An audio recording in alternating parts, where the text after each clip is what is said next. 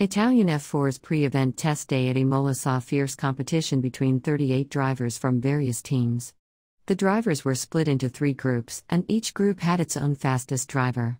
In Group 1, Prema and AKM Motorsport's expansive fleets dominated the leaderboard. James Wharton, Prema's driver, emerged as the fastest in the first session with a sub-1 minute 48 seconds lap. Later on, Kacper Sztuka, his teammate, set a new benchmark time of 1 minute 45.493 seconds.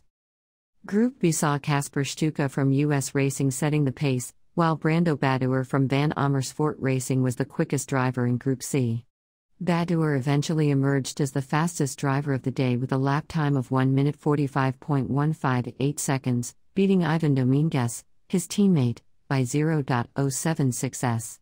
Prema drivers dominated the top 6 positions, with Wharton, Toponen, and Sztuka leading the pack.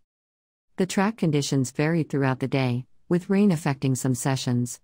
Despite that, most drivers managed to improve their lap times in the final session, with Badoer and Dominguez consistently setting the pace. The pre-event test day at Imola served as a great warm-up for the Italian F4's Imola season opener, which promises to be a highly competitive race.